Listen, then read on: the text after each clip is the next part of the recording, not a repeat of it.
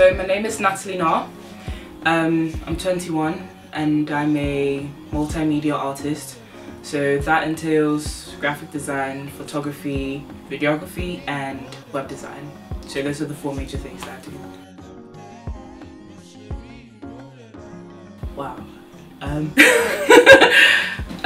Okay, if we're starting from the very beginning, I see art like as anything that you create, like anything that's original.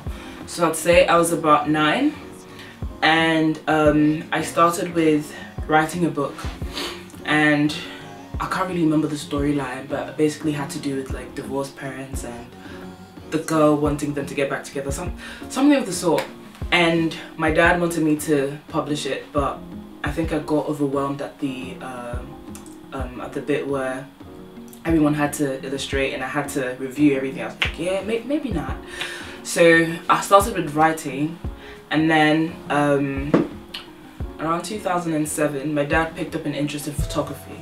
So as he was teaching himself the basics to photography, he kind of like taught me along the way.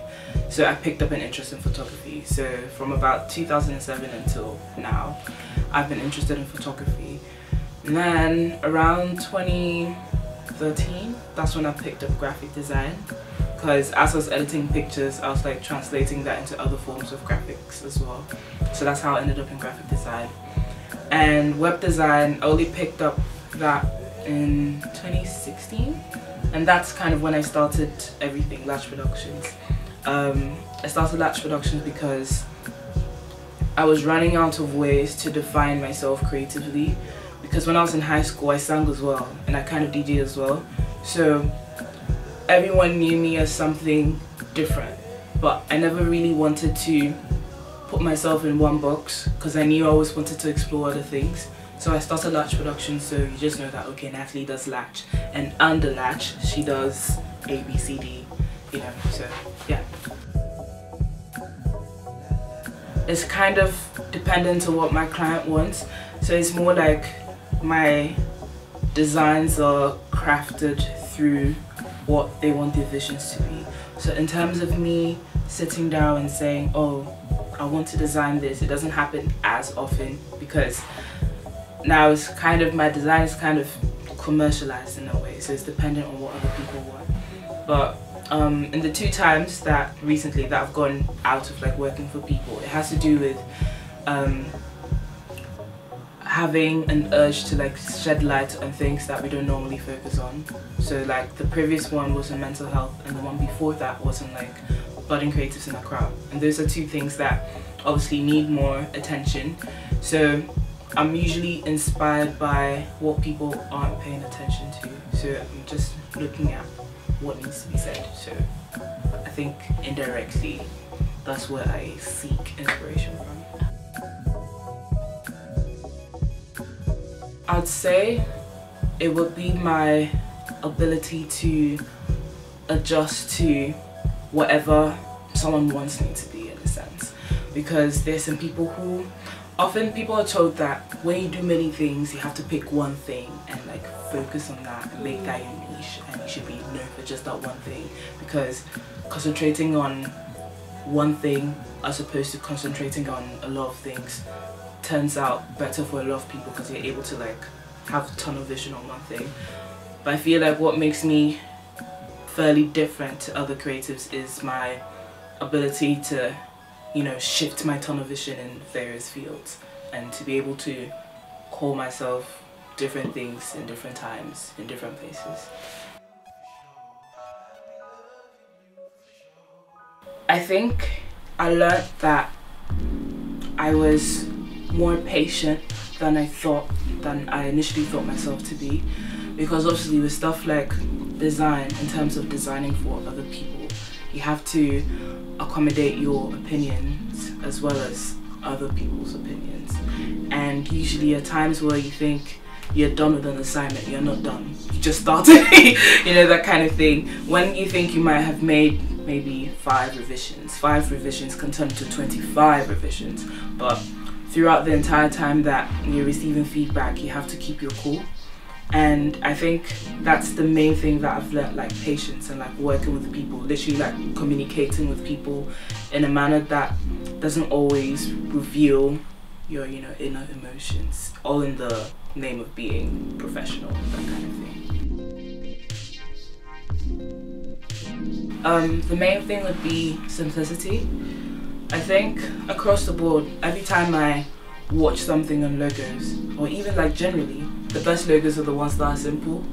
And usually when clients come to me with like, you know, extra stuff that kind of veer away from their purpose, I think what makes me fairly different to other people at my level is how I'm able to persuade clients that, you know, maybe we should take this off and maybe take that off. Not necessarily like break down the whole thing, but just try to communicate the purpose of the logo and how beneficial it would be for it to be simple. So I think the main thing for me would be simplicity.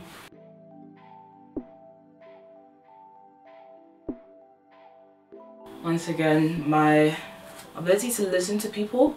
I think that's often where the disconnect happens, when you don't listen to people. Like, sometimes people come to me and they have an idea that I know wouldn't work from the beginning, but in order to kind of push your ideas in, you have to kind of accommodate their ideas so they're more open to listening to you. And another boundary that I feel like I've had to push is having to work between Ghana and England, because obviously I'm here for uni and I kind of live here, but I also live in Ghana as well. So it's having to, you know, accommodate moving back and forth between two countries and trying to establish myself in both places, because eventually I plan to move back to Ghana. So I don't want to move back to Ghana and no one knows who I am. So I'm making, you know, tiny steps and tiny adjustments to make sure that when I move back home, they would kind of already have a fair idea of who I am and I'd have something to, you know, fall back on. Living here for long. Because I think that's my biggest fear, because before I move back to Ghana, my plan is to work here for a few years before I go back. And I think I have like a latent fear in me that tells me that I might get carried away here and I might work here for a lot longer than I intended. And I know it might be beneficial in the sense that if I work for longer here, obviously I might get to a higher rank and I might have a higher pay that would make it easier for me to move back. But at the same time, Ghana is at this stage where, well, at least Accra is at this stage where creatives are suddenly getting a lot more attention, and we're suddenly going through this, you know, very fast, you know, revolution of how arts are manufactured and disseminated in Accra. And if I move back just a bit later than I intended, I might miss out on that transition. And I feel if I move back after that transition, it might be a lot harder to establish myself in that whole wave. And yeah, that's one boundary that I feel would be, you know, it would really throw me off if I, you know, succumb to it. Okay. I'm not the only artist in my family. My sister's an artist, like she paints and stuff. So ever since we were younger, she's always been the main artist in the house. Literally, there's no wall in our house in Ghana that doesn't have, you know, a painting of my sister's. And I spent a lot of years, you know, obviously questioning myself and questioning my art, because my art is almost like a digital version of hers. And in terms of trying to please older crowds, it's a lot harder to convince someone over the beauty of a picture as opposed to the beauty of a painting.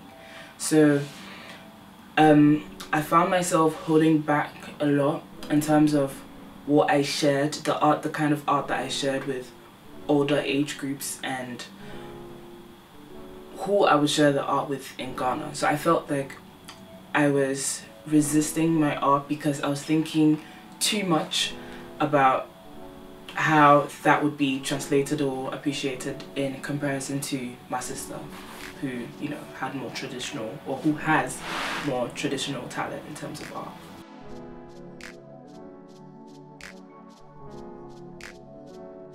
I think the main thing for that is, first of all, not being entitled to any form of support from anyone. You know, I often find that on the TL, on Twitter, people always complain about how their friends don't support them, or they don't retweet their tweets, they don't, you know, make recommendations and all of that. I mean, I understand that and all, but for me it's like, if you have to force someone to support you, then that's not really support. They should be able to detach your work away from you and want to retweet a tweet because they like the picture, not because Natalie posted it, that kind of thing. And obviously my parents help, my sister helps. I have one friend, Nigel. He's like my staple critic for my pictures and all that. He's the one that I normally work on projects with.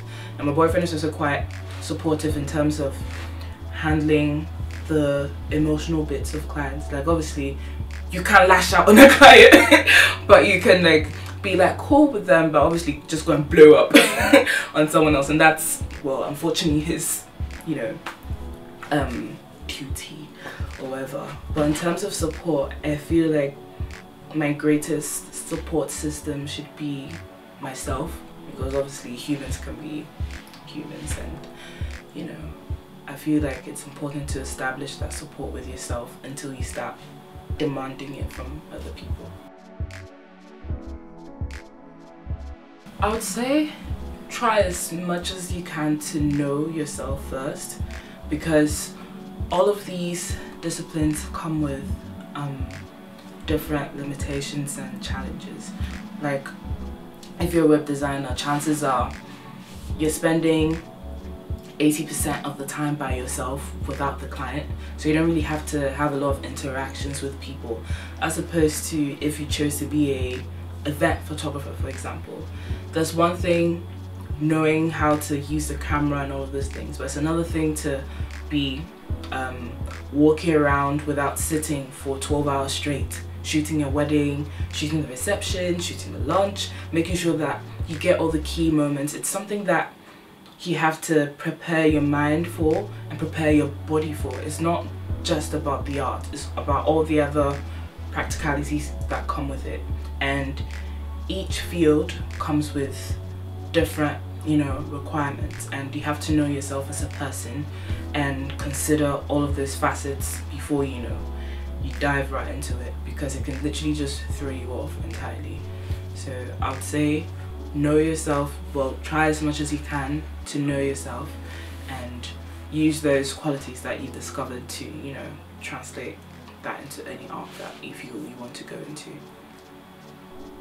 My art is Natalie.